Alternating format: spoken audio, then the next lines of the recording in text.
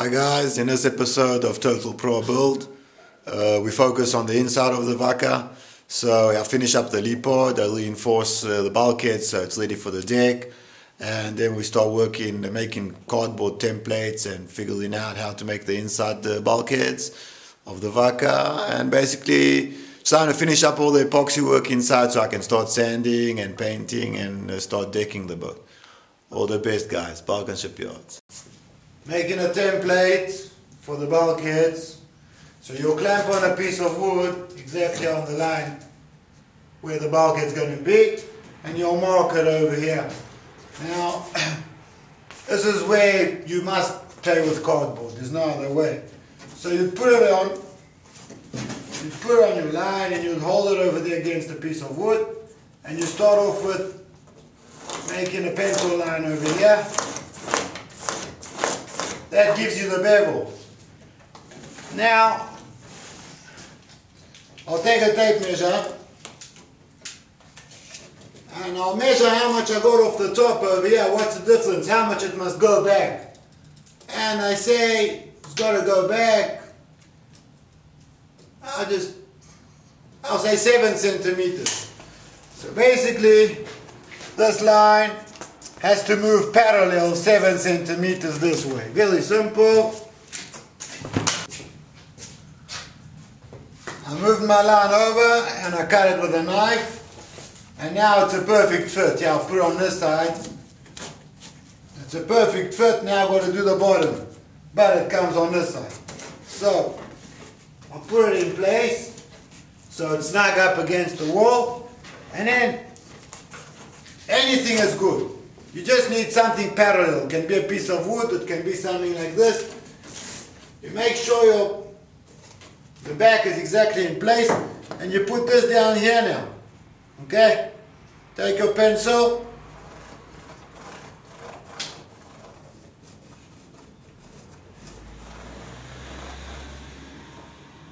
Mark the line. I've got a pencil line over here. Mark, I cut it. And then the wall will come down and it will be inside between the two bevels, that and this.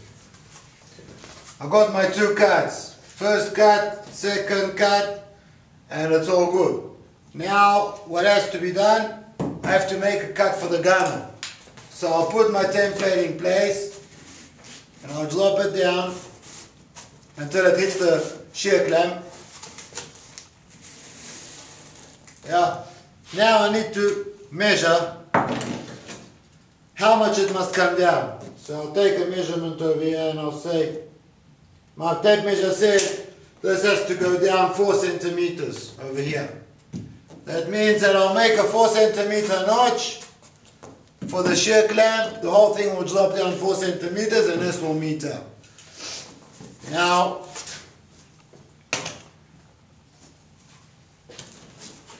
basically, I know that this and this are on the same vertical line.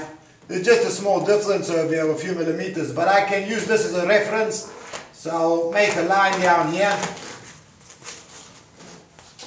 That's the line that I must cut up, and a 90 degree. But I must move the line a few millimeters over because there's a difference over here of that much. And I can just roughly put it down over here, take my pencil, which is very short, and do that. Now I'll just clean up this line a little bit with a ruler, cut it like this. I go up 4 centimeters and I take a 90 degree off and I go that way on a 90. I'll show you in a second. And here we go. So the distance from here to here is 4 centimeters. So now it will drop down 4, and I just take off this and it will all come in place. Here's the template of my bulkhead done. Took me 5 minutes, maybe less. I got this bevel, I got that bevel, I got the shear clamp, and over here now I will glue on with duct tape or with whatever tape. I'll stick on more cardboard so I can get the top. basically I'll take a measurement from the bottom of the boat all the way up to that corner, yeah, and I will want it the same over here, okay? And then I will get the hull level. I'll level the hull by putting a level on the bottom of the floor, like this, for example. The minute I level that level and the hull is level, then I can either take a level line from the knuckle, take a level line up the cardboard with a level, or I can fail it out a little bit, give it a little bit of flair. I don't know, that all depends on what I decide to do. But that line, you can get it any way you want at the end of the day. And then you just need the two heights. You want the top level. Well, that's the way I want it at least. So I'm just going to go ahead and do that. There are my two bulkheads done. They're 6mm, and it's very important to look at the direction of the grain of the plies. Good plywood has got an odd number of plies, of layers. So this is 6mm and it's got 3 plies. So I'm getting the grain going this way. So the 2 outer layers are going this way. So that gives the sheet much more stiffness this way, because it's going to be on compression and on tension. The bottom is going to, when the leepod touches down, the bottom is going to be on tension, yeah, and that the leepod's going to want to bend up, and that gunnel's going to want to go out. So it's going to get fiberglassed in, and it's going to be a thin batten on the other side of that. And that will, so the tension is no problem over here actually. I mean, on tension we're very strong. We got a compression problem because the top of that bulkhead is going to be on compression, and that's where we're going to have to reinforce him properly. So what I'm going to do is I'm going to glue on a batten over here, probably a square, I don't know, maybe 2 by 2 centimeters, something like that, nothing serious. And then it's going to be a hole. The coach roof is going to be again 6mm, and again with the grain going that way, so it's very stiff for bending, and that will give this business a lot of strength once I get the coach roof on and that, you know. And then I'm going to have the combing of the hatch. This is my hatch over here, going from here to there, to there, to there, and that's the hatch itself, which is going to open up like that, or I don't know how I'm going to open it, but that's no problem anymore. So there's going to be a combing running around that is probably going to be 8mm ply, and that 8mm is going to be glued onto here, sticking up. So that will be reinforcing this top section quite a bit. There's going to be a bit of solid wood in there, there's going to be a bit of thick ply, there's going to be a whole coach roof, and by the time all that's done, then it should be able to take serious compression, because basically all the pressure of this leepod comes through mainly that bulkhead and that bulkhead, okay? Then I'm going to have these 2 bulkheads also going to be taking the load. Yesterday, with all my clamps down there, I glued on this, I don't know what you'd call it, maybe a shear clamp or something, batten. And now I take the sandwich, this guy, because the epoxy is flesh, so I'm going to put on a mask. Even if it wasn't flesh, I'll put on a mask, but when it's flesh, you definitely want to put on a mask.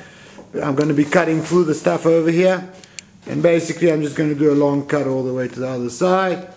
So yeah, put on a mask, get that cut, and then I'm going to start putting battens over here on all the bulkheads, and I'm getting, basically what I'm doing is I'm getting this whole thing ready to be decked. I want to finish all the epoxying, so I know that I can give it like 5 days or a week or something to all dry and all, you know, harden and stuff and cure, so then I can sand the whole thing. Now I've got to deal with this. I've got to fair this, the shear clamp and the ply. I've got to bring them down on an angle to meet this. I'll be using a batten to do that, but first I've got to start off with this. So I'll just put my batter in here, get it up against that. Close enough is good enough. Mark that over there. Japanese saw, pull saw.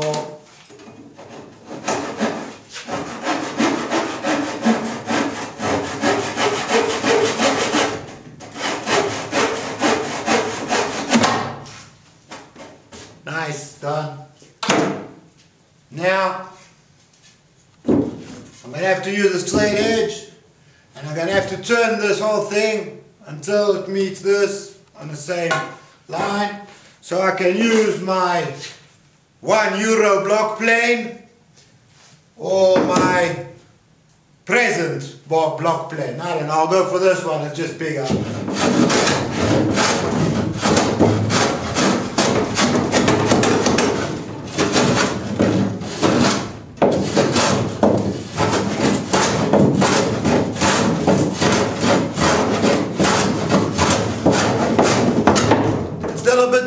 Because the plywood doesn't like cutting so well because the grain's going in the wrong direction.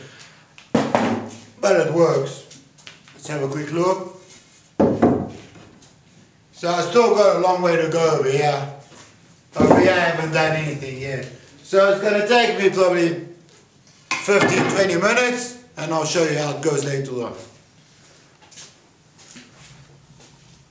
So I finished planing this. Got to phase up fairly well.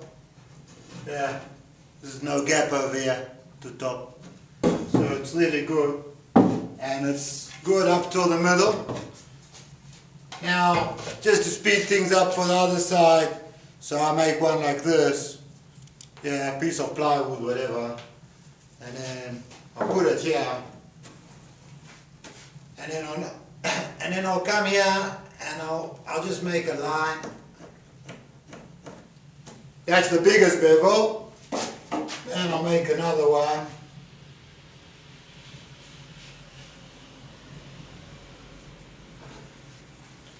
So I got my biggest bevel down there. Yeah, I got my second one over here. Now basically I'll put it on over here. Okay. And I do my big one, then I do my small one.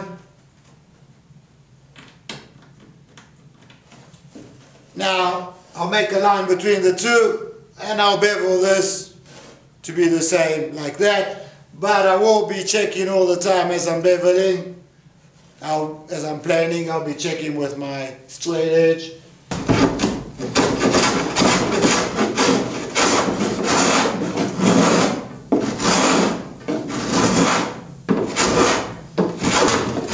That's the easy part, but then when you get to this doesn't work. So you can start up an angle grinder, but then you have to put on a mask, a rasp. I love this. So this thing eats wood.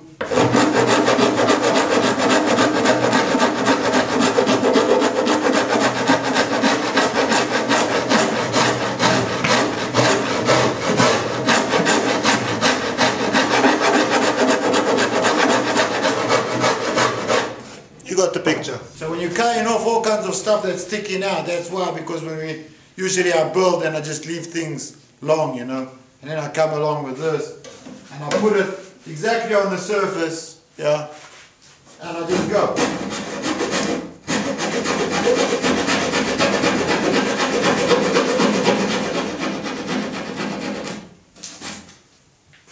And done.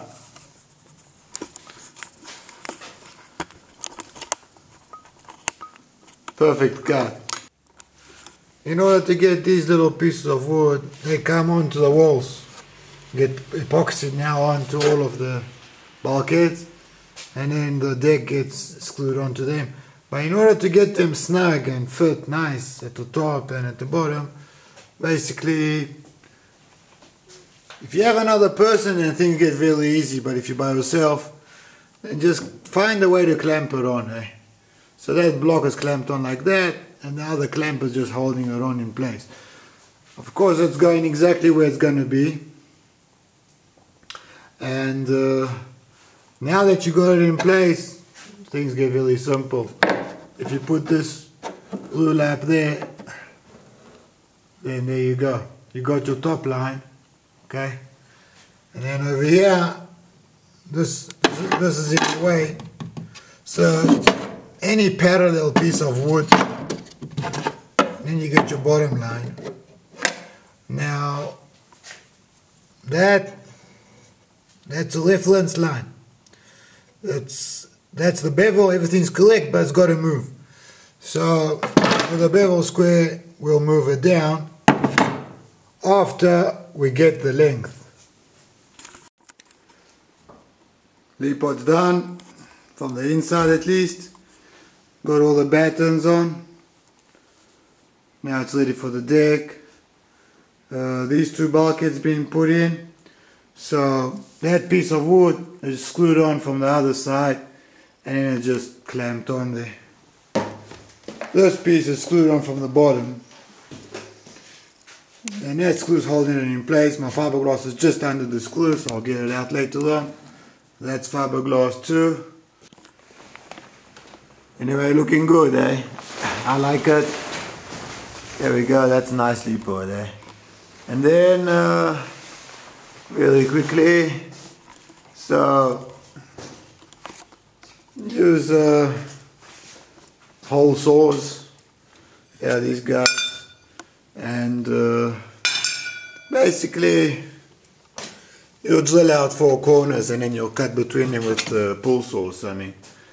And then over here it's the same deal. What I'm trying to do is first of all, it's nice that you can get your hands through, but saving weight on a multi-hull is just as important as making it strong. So basically that's something that I'm practicing now and I'm thinking about a lot, and I'm really trying to get as many grams I can off anywhere I can. It will probably take me another 2 or 3 boats to get dialed on that, but slowly we'll get there.